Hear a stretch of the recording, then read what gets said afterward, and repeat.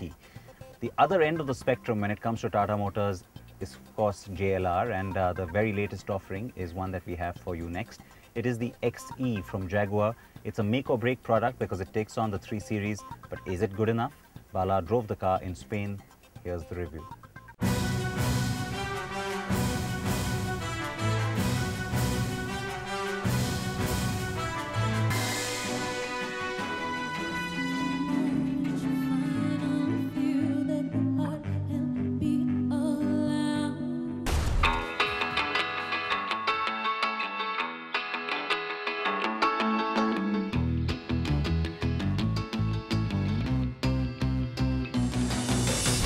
It's getting a lot of attention, and why not? It had a spectacular debut in London just a few days ago, and now the XE is here for the world to see.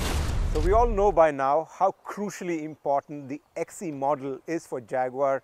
With the numerous teaser campaigns, the Big Bang unveil on the banks of the Thames River, and the number of appearances it's already done at global motor shows. But the crucial question on everyone's minds is the driving dynamics of the XE. So let's not waste any more time. Let me just stop talking and start driving this baby Jag.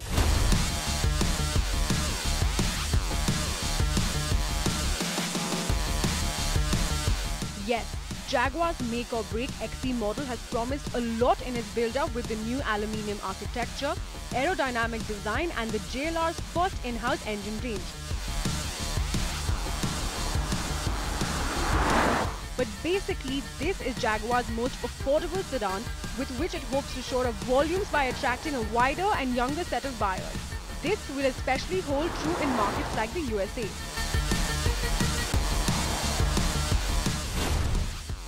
The BMW 3 Series is considered the segment leader in the driving dynamic department, closely followed by the newly crowned World Car of the Year, the Mercedes-Benz C-Class, that's making all sorts of benchmarks. And then there's the next-gen Audi A4 that is also about to break cover. Jaguar wants to now get back into the three-way battle after being missing for 6 years, when it last offered the X-Type. We're among the first to drive the XE in not-so-sunny Spain to find out if it can be a worthy competitor. There are 5 engines on offer across the range. We're first driving the 178 bhp 2.0-litre Ingenium diesel, and then the 237 bhp 2.0-litre petrol. Jaguar is expected to first debut the petrol model in India, followed by the diesel, which will be locally assembled.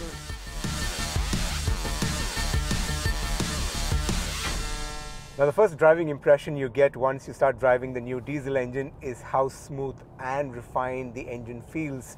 You hear a nice little growl as you start the engine, but once you hit higher speeds on the highway, the engine really settles down and gives you a really nice driving experience.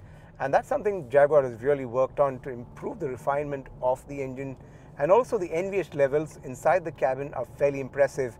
But you go past 4,000 RPM, you do hear some engine grumbling, but nothing too intrusive, and makes for an overall very pleasant driving experience.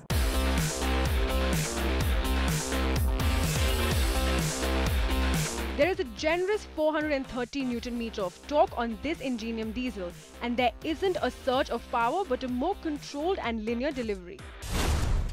The 2-litre petrol XE2 is refined and much more agile to drive as it does pack a punch. We only drove cars with the 8-speed ZF auto transmission, which makes for an engaging drive. It's quick and precise even on the downshift. And it's this automatic gearbox that will make it to India next year, and not the 6-speed manual transmission that's on offer to other markets. Jaguar has been quite vocal about the XE having all the characteristics of being a driver's car, especially with the new lightweight aluminium chassis that's as stiff as it can get. And with a high-end double wishbone front suspension with an integral link rear suspension, the car feels quite balanced. Buyers have to choose one of the 3 suspension setups, from passive comfort or sport, and also at an additional cost an adaptive suspension which adjusts the ride depending on the terrain. India will likely get the XE with passive comfort suspension setup better suited to our roads. It is rather strange that this has to be a pre-purchase and not one drivers can make on the fly like the rivals have. The new electric power steering offers an impressive feel and great feedback, which does lift the driving dynamics of the XE. So it's time to stir things up just a bit more with the top-of-the-line XE. That's got the V6 engine with 340 horsepower, and it's the new 4-liter engine that we're going to test out on the track. We earlier talked about the excellent handling on the roads, and it's going to be interesting how it performs on the track. So let's go have some fun.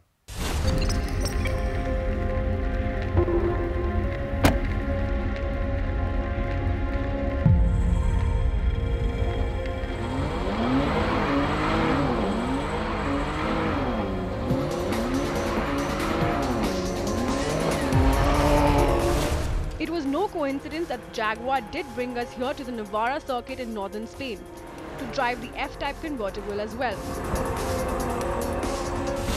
With similar engines to that monster, the XE didn't disappoint and behaved quite admirably on the track.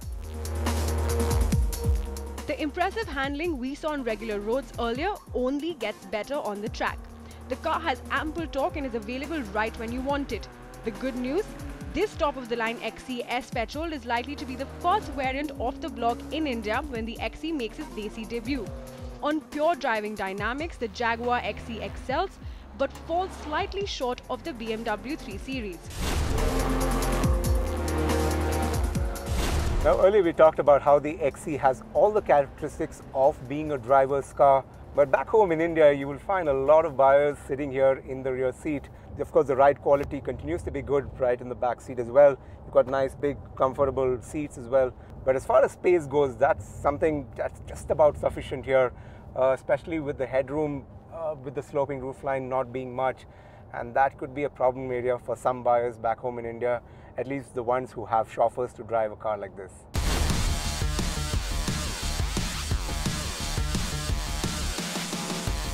Space or lack of much of it might be the chink in the armor of the XE, but Jaguar hopes to soon offer a long wheelbase version of the XE, especially for markets like China and India. You also have the rear seats folding in the 40:20:40 ratio, which can extend cargo space to a maximum of 830 litres. The cabin does feel premium with some good quality materials around the dashboard quite neatly laid out. We checked out the new 8-inch touchscreen for the new in-control infotainment with a user-friendly and simple interface. But a couple of areas that did bother us. First, the AC vents near the door that protruded a bit too much that you can hit as you get inside the car.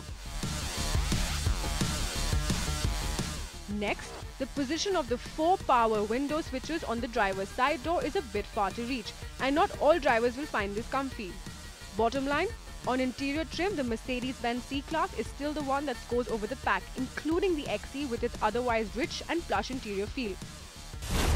It almost feels strange to talk about the styling on a Jaguar sedan at the end of the review, but that's largely because we have already taken you through so much on how this car looks and why. Needless to say, it's simply gorgeous and we love the agile and taut feel of the design. The XE is expected to arrive early next year after a likely Big Bang unveil at the Delhi Auto Expo in February. Jaguar is exploring the option of introducing the XE as a CKD rather than a CBU to give it more flexibility in pricing, especially the diesel variants. The BMW 3 Series is currently priced between 36 lakhs and 45 lakh rupees, while the Mercedes C-Class goes for 40 to 43 lakh rupees ex-showroom Delhi.